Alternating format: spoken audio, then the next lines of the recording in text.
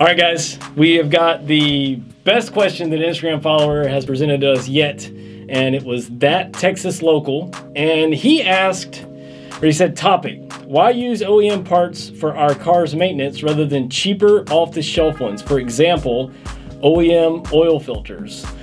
And I mean, I had a really good time with this one. Yeah. And I think we've got some great data for you guys. We're gonna present that at the end, so stick around. But right now, I'm gonna let Tom show you some things that he dug up from the archive of parts.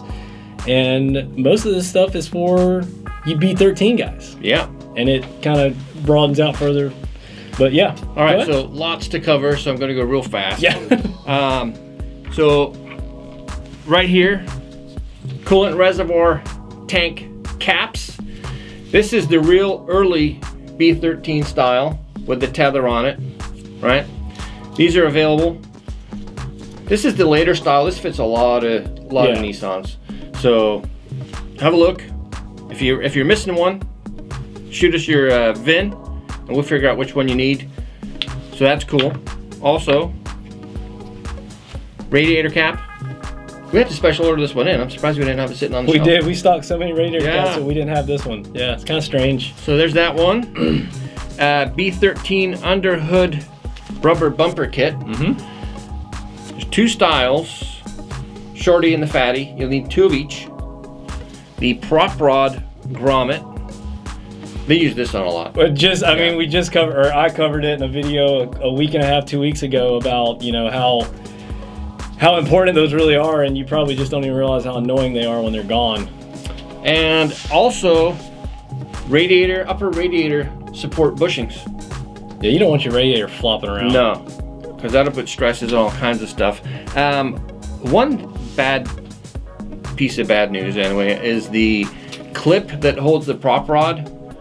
The original style is not available, but we're hoping we can figure out what we can use as a substitute. Yeah. So if you guys have B13 with that clip that holds that prop rod in place, if you can shoot us a picture of it, we can see what we can make do. Yeah, I think we can come up with something, but whatever was specific to that car, the part number isn't available anymore, which is wild. Yeah, and I checked with Japan too. There's nothing. Too bad. And then also gas caps. Now they use two different numbers, and I'm assuming that it's based on emissions. So one's probably federal, one's probably California, or it could be one cap is vented, the other is not. So it's very important that if you're going to order a gas cap, 80s vehicles, 90s vehicles,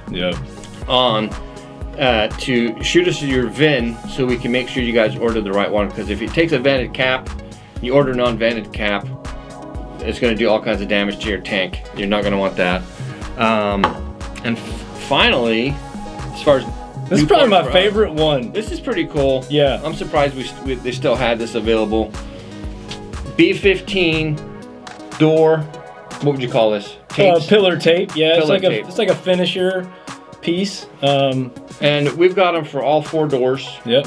And Russell made the discovery that it looks like it's kind of matte and satin finish. I don't know how well you can see that, but maybe Russell can explain it better than I can. Yeah, so these are, you peel this off, and this will, the top side here is actually the glossy side, so this back piece comes off to stick down. It's kind of strange. And it's glossy black? At least I'm assuming that's right, yeah. Okay. Please correct me if I'm wrong, because yeah, I don't know. They kind of, when they came out, if they're supposed to be that kind of faded black, let me know.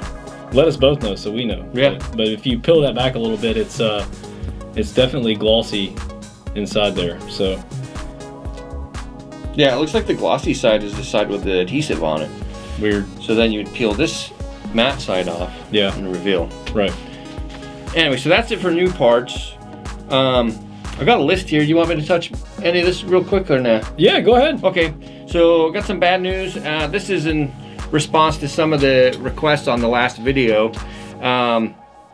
S30 through S130 brake boosters, not available. Several people emailed in about those too, which I thought was really cool, but yeah, sorry guys. Datsun Roadster master cylinders, single and dual reservoirs, not available anymore. They're gone forever.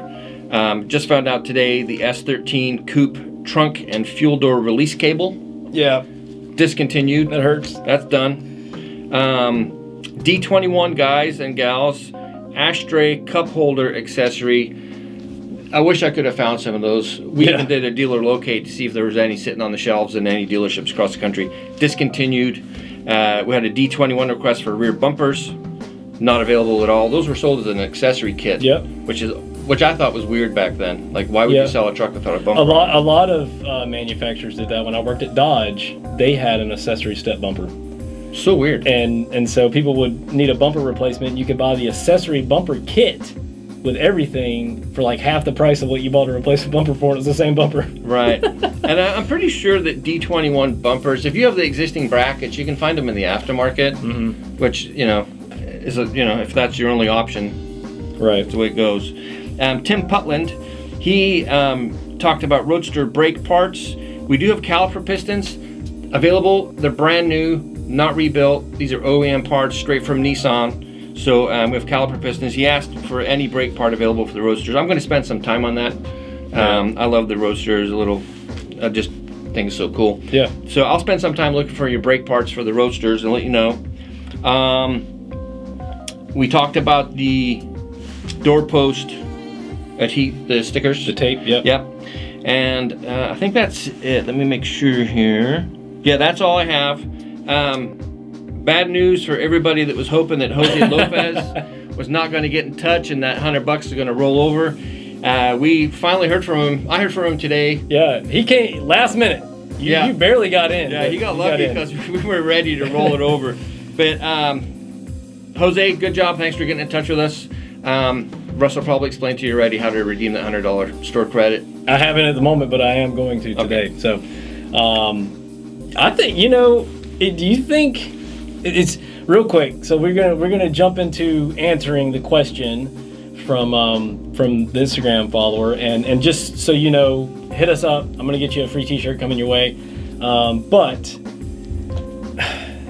did you ever think that we would be doing experiments and testing on oil filters? I didn't. I mean, the furthest I've ever gone with oil filters, as far as a comparison between OEM and aftermarket, is like, okay, which one feels heavier? You know, because you want a good thick casing on it and all that. And the Nissan filters are built very nice, which most OEM filters are. And the aftermarket ones, you know, if you're buying a $2 oil filter, I think you get what you pay for. That says a lot right there. But that doesn't always ring true, so we have to do the science. We put hours, like ridiculous amounts. So much. We in our own personal free time, right? You know, coming in after work and stuff. Off the clock. Yeah. Trying to figure out. Okay, let's resolve this issue. Yeah. Because I mean, I've been in the parts business 30-something years, and this is this one thing that just keeps bubbling up to the top. Oh, why should I buy OEM? Yeah. Well, I can get it for $2. Okay, let's figure this out. This is conclusive. Final word. I mean, yeah, we had. I mean, the amount of trees we had to kill to print off the data that we had, and the presentation was going to be very hard. So we had to come up with a new plan, and I think it was the best way to really crack this. Yeah.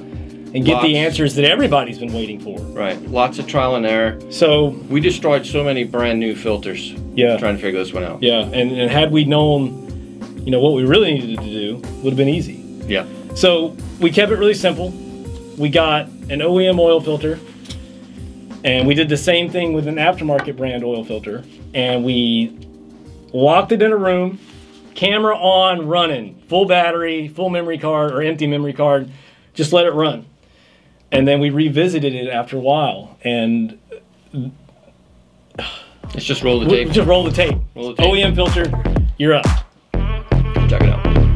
They wanna judge me, I'll testify. Catch me on Insta, I'm verified. They want me quiet, I amplify. I'm on my way to the best thing that you've ever seen. I mean, what are you gonna buy for your car? Dude, that was hot. That was hot. I'm sweating, and it's not because of the lights in here. I need a shower after that video. I'm not taking a shower. I'm going to sleep like this. Wow. My eyes are like all fogged up now. I mean, it's steamy. I mean, we haven't even got to the aftermarket one yet, but right now I already know which oil filter I'm putting on my grandma's car. Well, I don't. I mean, that's probably too sexy for your granny's car. Okay, well, I mean, there's only one other option. Aftermarket. All right, aftermarket filter, you're up. Let's take a look.